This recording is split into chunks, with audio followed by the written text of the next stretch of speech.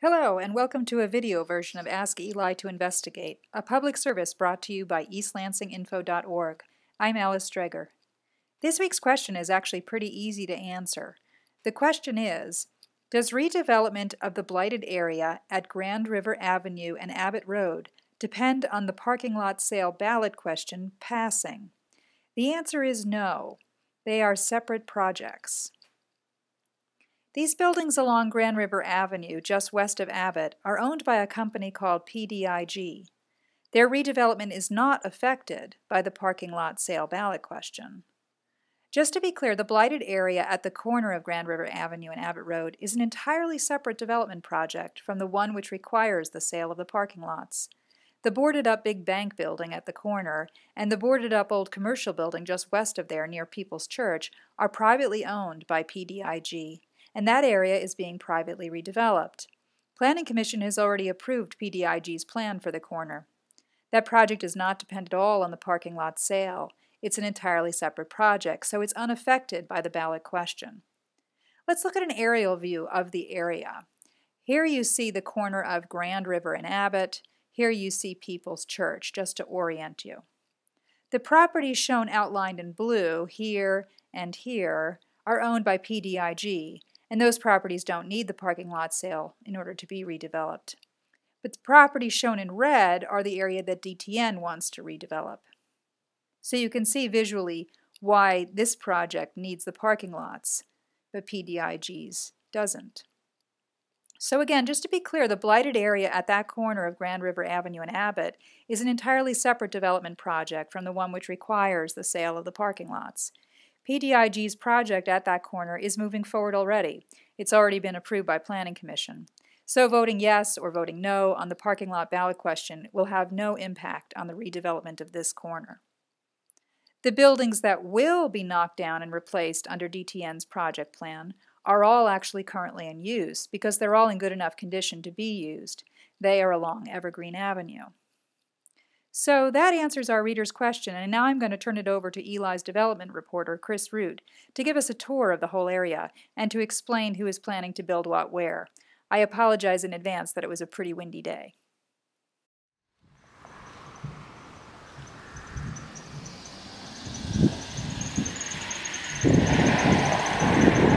We're in the Park District area of East Lansing, and we're going to talk about the two development proposals for this area, one of which is affected by the ballot question about selling parking lots. So we're at Abbot and Albert Street right now, and we're standing at parking lot number 4, which is one of the 3 parking lots that the ballot question would allow the City Council to decide to sell. There are 2 developers. One is called DTN Management, and DTN Management is proposing development that includes the area of 2 parking lots. The other developer is called Park District Investment Group, or PDIG, which is the sole owner of City Center 2. Their development does not include the land of any of the parking lots. So we're going to start with the DTN proposals that involve the parking lots, and then we will also explain the PDIG. So parking lot 4 is right next to Dublin Square. This is the place where DTN Management plans to build an 8-story office building. This is parking lot 15, which is the second of the 2 parking lots that are on the ballot question. It actually extends to the alley where you can see the metal gate and the truck is passing in the alley. It also extends across on the other side going down the hill to Evergreen Avenue. This is all considered part of parking lot 15. It's very near the student rental over here to the north. And to the south, you see the AT&T building. And then across the street, you see the City Hall and the City Hall parking area. On this parking lot, the DTN Management Company plans to build a 6-story residential structure for people 55 and older. It will be 5 5 stories of residences, 25 apartments, and the ground floor will be metered parking in the same places basically where there's metered parking now, and an entryway into the parking ramp, which we'll see the plan for in just a minute. This is Alice again. Chris asked me to jump in here and show you a picture of what DTN is planning for this area. Here you can see where Chris is standing in the video we just saw, and we're looking here from Abbot Road, essentially from what would be above City Hall. You see here Dublin Square, and you see here the AT&T building. Here is where there's a parking lot currently existing where DTN plans to build senior housing.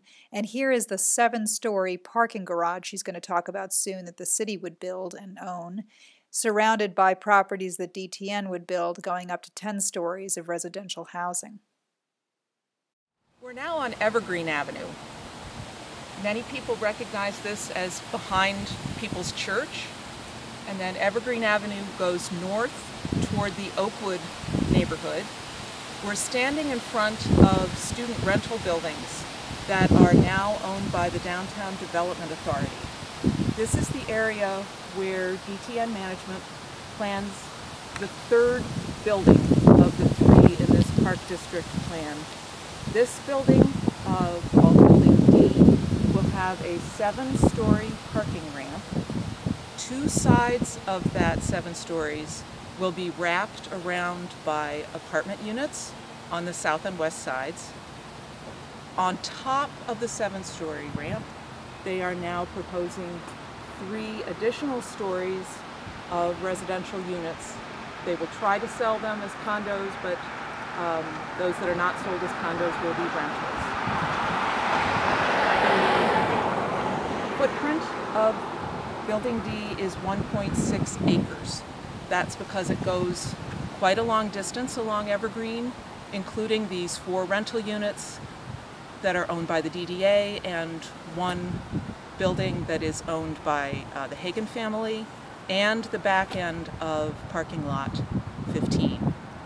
It's also a large area because it goes all the way back to the alley between Evergreen and Abbot. We're now at the entrance to Michigan State University at Abbot Road, at Abbot and Grand River. We're here to look at the proposals by the 2nd developer for the Park District, which is the Park District Investment Group, which owns City Center 2. There are 2 buildings that are part of PDIG's plan. The first one is where the big bank building is now, the building behind us that has been vacant for 8 or 9 years. The plan here is a 10-story building with the first floor commercial, then 2 floors of a hotel, and then the remaining floors as residential.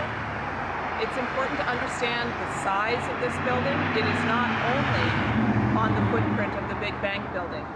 It also will go across Evergreen, which is the street there where you can see a stop sign, and then the entire commercial building next to it. It goes as far as the Memorial Garden of People's Church. So this will be a very, very large 10-story building that encompasses that entire area.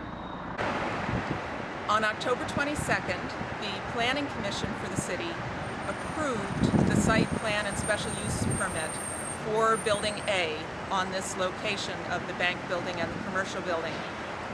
That means that they have approved this private development on private land that has nothing to do with the parking lots.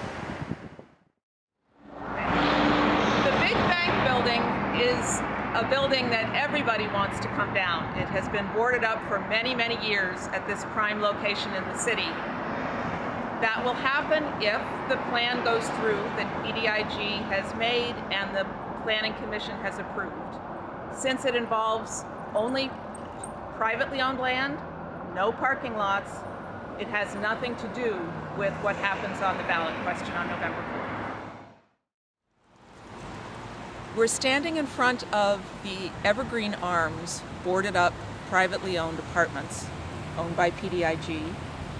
The plan here is to tear these down and put up a 4-story apartment complex. Here again, this is privately owned property already, so it is not connected at all with the parking lot sales. Now, we'll give you a little understanding of where we are. These buildings are on Evergreen Avenue. We see People's Church,